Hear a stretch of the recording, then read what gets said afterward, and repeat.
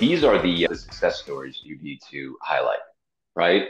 This person who you're speaking about, these are the stories that you don't always hear. A lot of people out there, if you span all the platforms on social media, it depends where Mhm. you are, but like some people are for them and they say they're great, and some people are like, look, it's for the bad kids. Option B, like, don't even consider, like, don't do that. Go be a YouTube, like, do Yeah. something else. And it depends where you are and what platform you are, but those stories need to be shared with other people. I'm a big believer of sharing people's success stories because people could say, "Oh, wow, yes, I have to put the time and effort into it, and I maybe it's a niche or something like he did, Hmm. but I can get into something like this. I can start my own business. There's so many of those stories out there, and we don't display them enough. Right. And think about it. Andrew Brown, you started a company supplying construction tools and you didn't have any experience in construction, Hmm. right? That's another success story in itself. I'll give you my sort of just little background. Like my first year when I did this, like literally, we didn't make any money the first year because I didn't know what the hell I was doing. And I'll just Right. be, open and honest with you. But it took a little time to figure it out, right? Right. I know I had the passion, but I didn't quit, and I just kept working. And you know, I had coaches, and I was able to move up, within the company, obviously expanding out the company. But like, you got to start somewhere and never give Hmm. up. You just got to keep pushing forward and keep, like you said, fine tuning your skills. Be a sponge. Keep learning, testing, trying everything, and just don't give up. That's the number one piece of advice. Yeah, I think that's the key right there. Is that especially in this culture, right? You you you said it, but not a lot of people do it anymore. Is they try one thing, it doesn't work the first time, or it takes like a month, right? And they're just, oh, this is stupid. I'm gonna go try something else, and then they go and try something else, and they do it for a month or 2 months. This is dumb. I'm gonna go try something else, and then you're 5 years down the road, and you tried 20 different things and you're the exact same place where you started, right? It's hard to keep on doing something, especially if that something is hard. Like for you, not making money the first year, that's hard. Davis and I know that, right? We've been working on this for 3 years, and we have made money, but not enough to live on, right? Not enough to Right. do this full time. Right. And but for the first year and a half, almost 2 years, we didn't make a dime. Right. And a day in and day out, you got to do it, right? And if more people had that mentality, then frankly I think the world would be a different place. But especially the trades, and especially some of the families who have that struggle, right, of just one thing to another, jumping next. So for that person out there who is thinking about going into the trades, right, they are in this position like you were. They want to do it, they just don't know how to do it. What would you say to them? Well, the first piece of advice is what trade do you want to be in, right? It's like, are you sure you want to be an electrician? Have you kind of done some sort of research? And once you figure that out, obviously, is there anybody in your own sort of network that is an electrician? Is there somebody who's a welder? Is there someone who can introduce you to someone who has years of experience? That would obviously help as well because you can speak to that individual and they can sort of guide you sort of in the path, union versus non-union. Like there's a lot of different aspects, some sort of apprenticeship of some sort. What does trade school look like? That type of stuff. It also obviously depends where you are. Like, are you 45 and trying to say like, I don't want to be an accountant anymore, and then I want to shift to being a tradesperson. Well, that's maybe a little bit different conversation, as opposed to maybe Mm-hmm. someone a little bit younger in their journey, because that first obviously handful of years, you're not going to make the Tough. money that you want. It's going to take a few years to get to that point. But doing your research, as I said before, if it's some sort of organization like the American Welding Society, would be the example that I would bring back up of working with them, taking their assessment, and working through sort of their sort of behind the scenes where you can speak to individuals there and they can sort of guide you throughout that process. So some of this stuff is going to be doing your own lead work. Some of the other stuff obviously is working with the right people, because if you're working with the wrong people, obviously they might put you in a path that's not right. So you need to be weary of who you work with. But just being a sponge, being open and willing to learn, and if you'd be more willing at that point, hopefully, to take something that would give you the opportunity to grow, right? Maybe the money is right not here at this point, but it will be after a few years, but you're in a good training program. You're in a good company that's good core values, something like that. You know that there's growth opportunity. Just putting yourself in that position Mm. will set yourself up for hopefully future success. Yeah. I mean, Andrew just mentioned it. Walker, you mentioned it before, right? It's the hard work and understanding that, Andrew didn't make money his first year. Walker and I did for the first year and a half. And then, like Andrew just said, again, he reiterated on the point. You may not make the money that you want to make right out of college or right out of technical school or right out of high school, but that's okay that you're young. Be willing to go do the hard work, because I guarantee you, if you go do the hard work, you're going to stand out on a job site. People will notice you. You will get opportunities. You will get an opportunity to get a bonus or a raise and continue to move up, because let's just be quite frankly, we're desperate for people that have an initiative to get after it, to use their head, that want to problem solve, that want to have. And so another thing that I was really thinking about was that process. It's really easy to just say, go do hard work, go figure it out, go work hard, go have determination.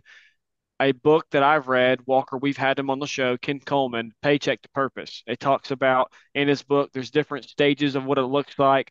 He is all about helping people in every aspect in every career get to what their dream job is. And a lot of people, again, are fine with just going to work, getting a paycheck. That's fine. That's kind of what I think the older guard is, that older adage of we just want to show up and get a paycheck. But from the research we've done, Andrew, Walker and I have really started to see, and especially to me, I want to have values that relate to the company I work for. I want to know that I'm a part of a team. I want to be valued, even if my opinion is not exactly right or wrong, but someone's heard me. I want to know that I have buy-in to what's going on, right? And if I didn't, I probably wouldn't be working for the company that I did, but I do. And so I'm getting these opportunities. 26, I'm not a superintendent yet, but I'm getting an opportunity to lead a construction site. I never thought I would at this age, but I'm getting that opportunity. And so there's always a route. There's always someone that's willing to help. And so for someone younger, I would just encourage them again to reach out to someone. Like, you know, we're trying to get our word out. We're trying to help get Andrew's word out about the need to get into our industry, but it's hard because, you know, we're only on LinkedIn, and we're it's very limited. And so maybe sometime somebody will hear this message, right? That's in a high school, and someone will be able to hear this podcast and understand and are willing to reach out. But I think there's a way to do it. And if you're listening and you're the younger audience, just be willing to reach out, be willing to go take that next step. There might be some obstacles that you don't know, but again, the construction industry, if you have hard work, if you're willing to work as a team member, if you're willing to be dedicated to what you do, the path for success is just unbelievable. I mean, across the board, everything sort of what you said about, again, about hard work, it's about, staying the course, right? I think you said this where people jump ship, it's getting hard. I don't want to do this anymore. And you see that depends whether it's the trades route or if you want to do something in the gym or like, it's got hard. I'm not doing this. The people that stay the course end up winning, I believe.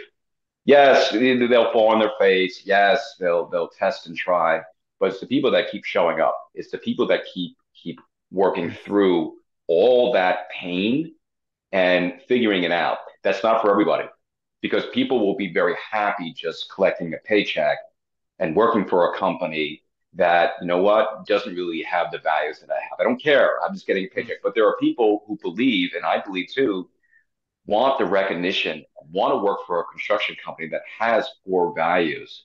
Because I believe that not everybody, depending on sort of what generation you look at, it's not just about wages. Because I can make money somewhere and be miserable. I don't want to go to work every day, but yeah, I'm getting a good paycheck, as opposed to, wow, I'm looking around, everybody's just like me, and it is this good core values here, and what we're building is amazing, right? And the stuff that we're building, we're building a school, not just we're building a school for education. We're building a bridge to get people to work. We're building a building for people to get jobs, to have jobs in that building. Like that would get me excited, as opposed to, yeah, I get a couple more dollars somewhere else and I'm just not happy going to work.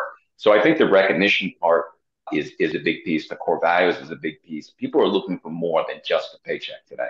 That's right. That's right. Yeah. Andrew, I mean, yes, completely agreed. Again, I think you hit it on the head. Let's switch gears a little bit about more about your journey and what you've experienced, right? Because I think we found too that a lot of people might want to be entrepreneurial, or they might want to start their own thing and do their, maybe they are an electrician or are a plumber or are a welder, and they're like, you know what, I want to go and do my own company. So what for you who went off and started this, what was your biggest challenge?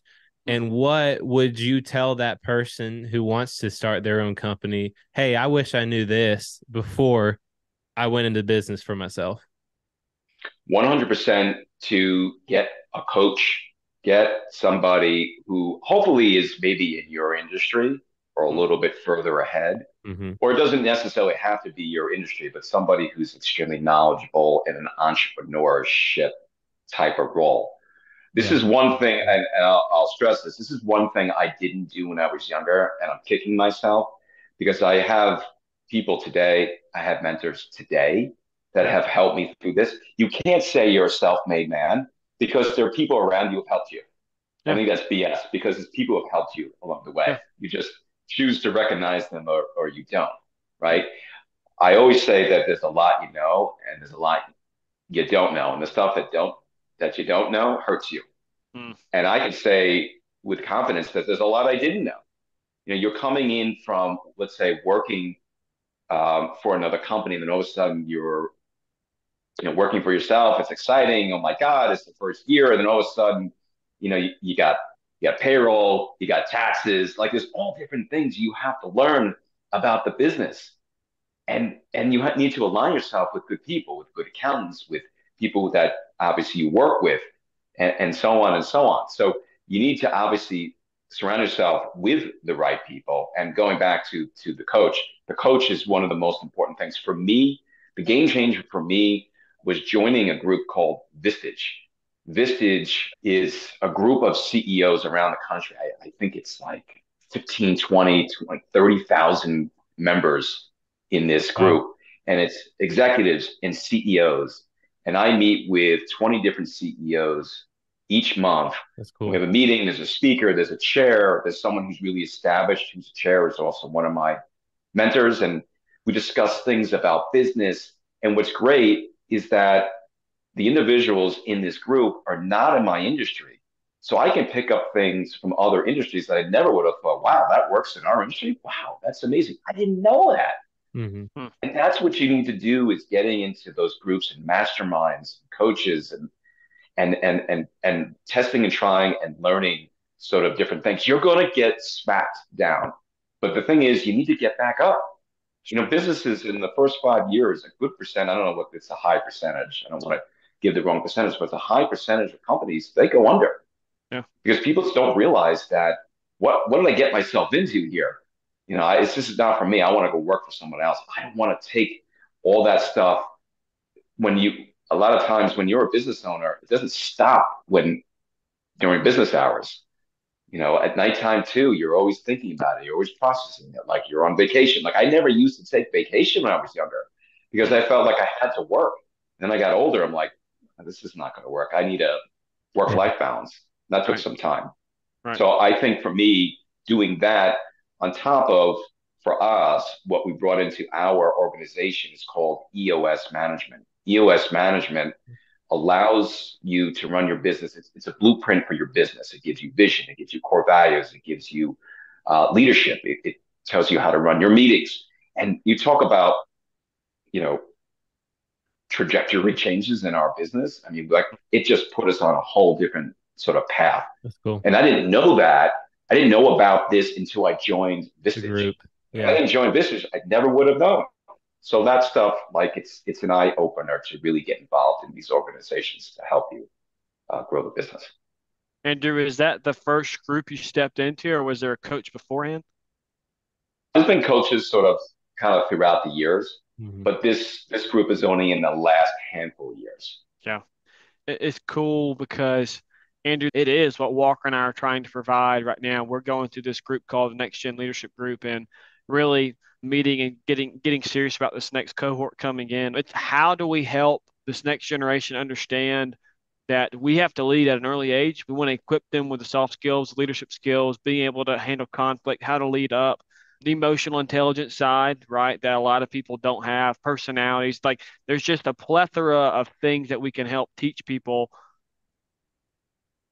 But how do we help them understand, most importantly, that there's a person beside me, Walker Lott, Andrew Brown, and if I'm vulnerable and telling someone this is what I'm going through, a lot of other hands are probably going to raise, and a lot of people might even come up and say, "Hey, this is how I solved it," right? And that could be the breakthrough for Andrew Brown, for Davis Hamrick, for Walker Lott, because I was willing to go to Vistage and meet a group of other guys that may or may not be in my industry that have a group that they come and meet, and we're going to try and just brainstorm and how do we come together and learn and share the vulnerabilities and the struggles, right? Like it really is, it's life changing, and you get to learn and get to pick on these things. And man, I got to get better in this area, and I'm doing good in this area just from the stories of gauging people. So I love that that's what you did, and I would encourage anybody, not just in business but also just in construction, go find a mentor, go find someone that you can just go pester and ask questions and understand what you're trying to do out of your career. And so, Andrew, man, you've given us a lot of great content, a lot of things that will help this next generation. I think this is one of the coolest podcasts of we've really centered this around how do we help the next generation. Yeah. So there's a lot of applicable tools here, Andrew. We thank you for that. So as we wind down, Walker and I always ask these two questions. My question is, if you were going to encourage someone to come into our industry, what are some qualities you think they should have?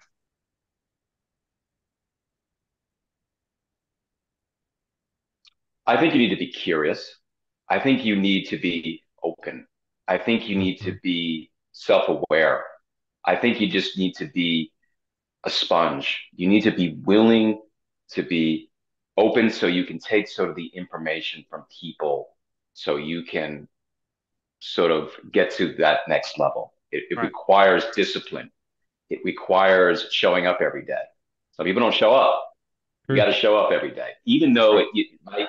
it might be sort of painful that in the beginning stages it's hard. You got to keep showing up, keep showing people that you're willing to do the hard work because that goes a long way, especially somebody up top or management's looking at that and looking at their individuals and this individual is showing up and guess what?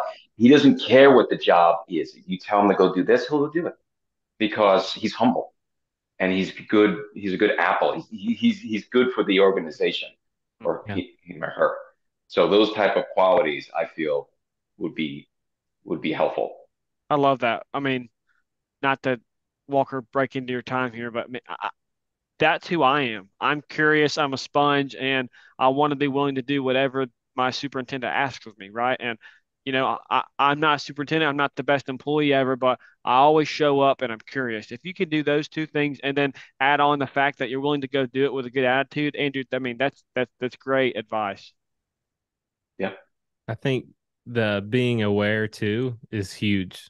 Aware, you're right, because especially in today's world, there's so much social media, there's so much distractions, there's so much me, right? That not a lot of people want to look inwardly anymore. And if you get corrected, or if someone's like, hey, you could do this better, right? Some people don't take that as well as they should. Some people are going to be like, well, what do you know? Or they'll rat it off and they won't listen to it, right?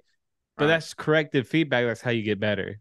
Yeah. And the more you can take that, the more you can look inwardly and say, you know what, I can do better in these areas. The higher you're going to go, the faster you're going to succeed, and the more that you're going to enjoy what you do because Yeah. you are good at it. Yeah.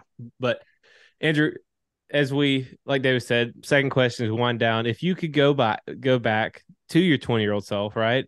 Maybe before the 9/11, the story that you were telling us about, and you could tell your 20-year-old self something that you knew right now, what would it be?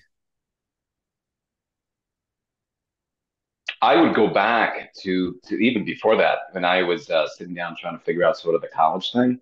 Mm, That hey, there's another option out there that it could take you down a different path, but you know you have the discipline and the will. You just need the skill, mm. and that could be taught.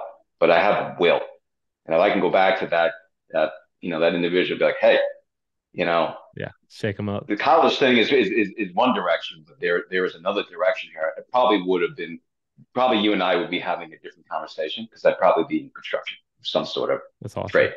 Be honest with you. That's awesome. Yeah. Andrew, man, this has been awesome.